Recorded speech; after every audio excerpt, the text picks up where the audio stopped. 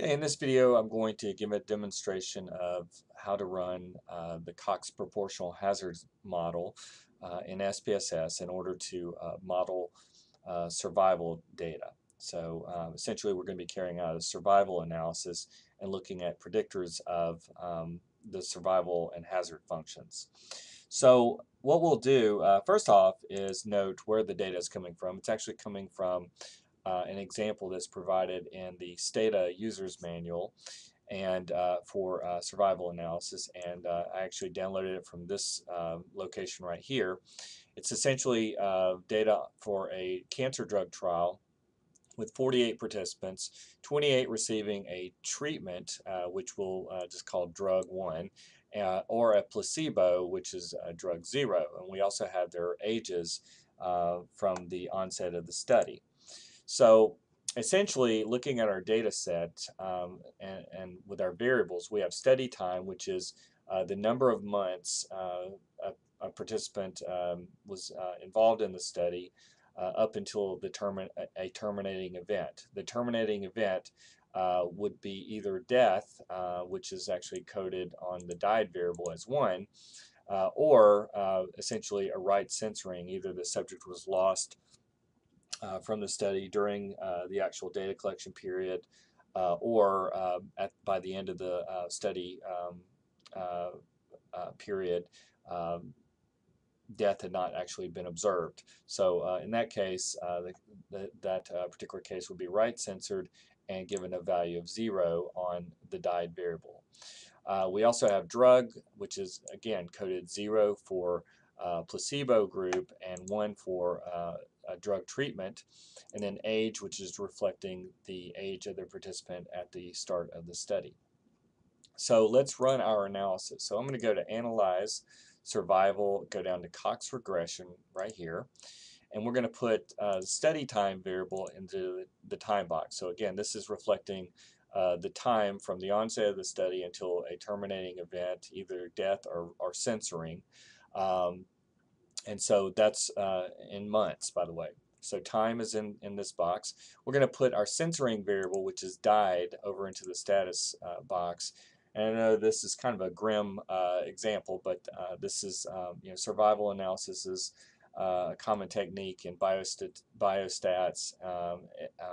epidemiology, and medical research, and so that's just kind of the nature of what we're working with. But obviously, this data can be used in lots of different areas. But in terms of status, we're going to click on Define Event, and we're going to type in a 1 right here, indicating that the event has occurred. So the target event was death, and so if that event occurs, that would be reflected in a value of 1 on the died variable. Obviously, a value of 0 indicates that a case is censored. So we're going to click on Continue, and we'll move age over to the covariates box as well as drug. And drug is a nominal variable, but we can use this because essentially this variable is a dummy variable. Okay, so now we can go to options if we want. If we want to ask for a confidence interval around some of our coefficients, we can ask for that 95% confidence interval here. And we'll click on OK and look at our output. So you can see in our output, you'll notice that there's a block 0, which is essentially reflecting a null model with no predictors. Then we have block 1 that incorporates both of our predictors. So you can see that we have age right here and drug right here.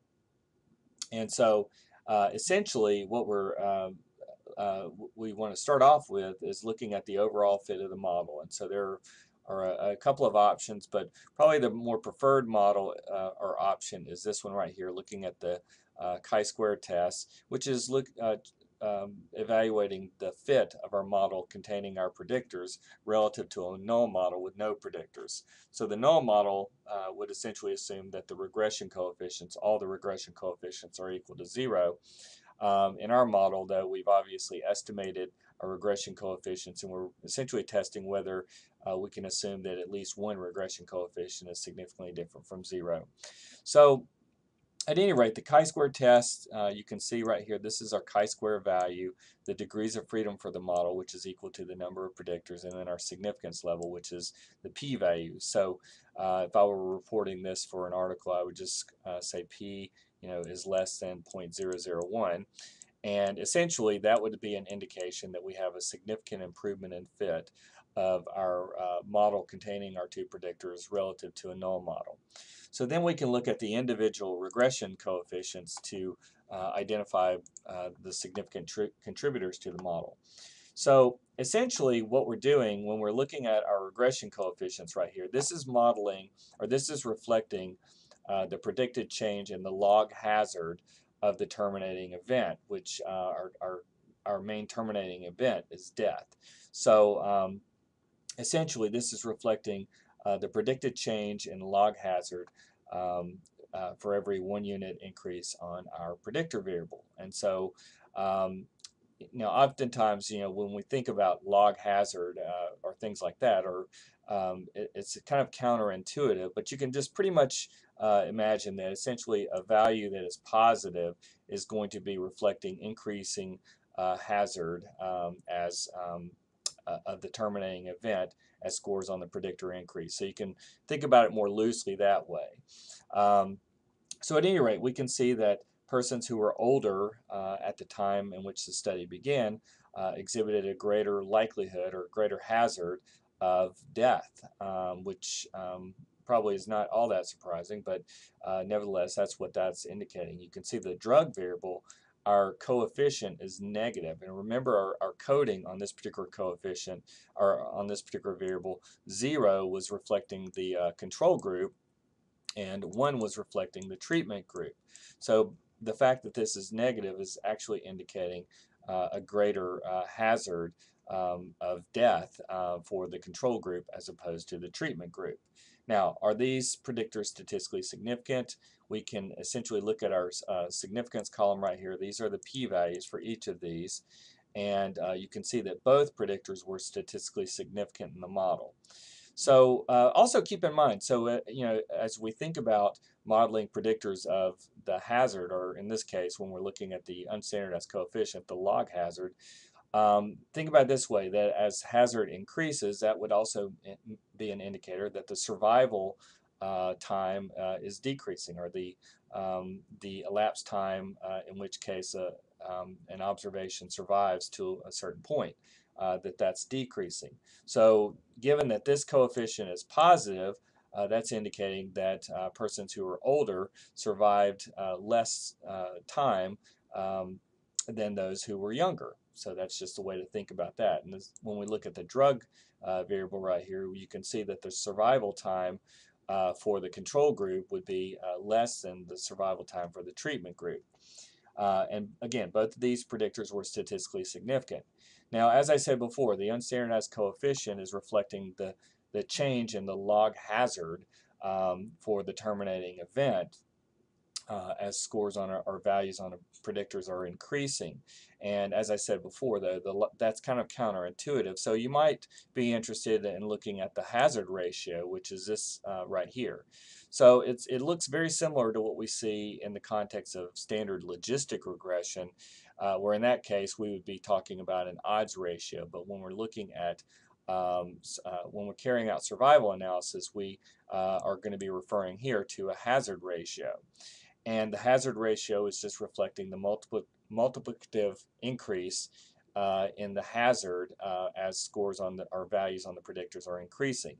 So essentially a value of 1 for a given hazard ratio would be an indication that there's no change in the hazard for the terminating event with increasing values on the predictor variable. And essentially, a hazard ratio that is equal to 1 would also be consistent with a regression coefficient that was equal to 0, meaning that there's no change in the hazard as values on the predictor are increasing. Now, a hazard ratio that is greater than 1 would be an indication that the hazard is increasing with increasing values on the predictor, and that would also be consistent with a regression coefficient that is actually greater than 0. And then a hazard ratio that is less than 1 would be consistent with a regression coefficient that is less than 0, because basically our hazard ratios are just kind of a rescaling of our coefficients over here. That's essentially all that's going on.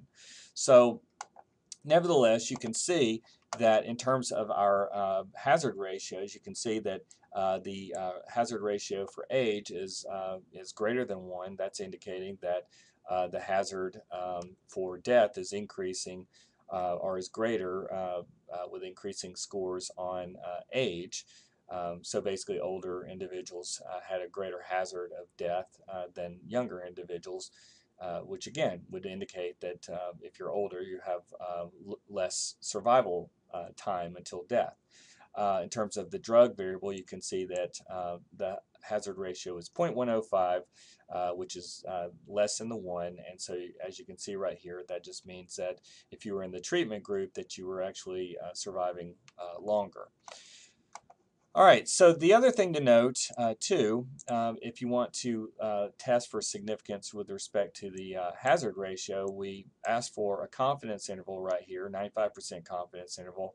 The null hypothesis concerning the hazard ratio is that the hazard ratio is equal to 1. So that's the null hypothesis. So if the null hypothesis of 1 falls outside the lower and the upper bound, then that would be an indication that you have statistical significance. If 1 falls between the lower and the upper bound, then that would indicate that our hazard ratio is not statistically significant. So you can see in both of these cases that the null of 1 is falling outside of the lower and the upper bound, which would be an indication that that both predictors are contributing significantly to the model.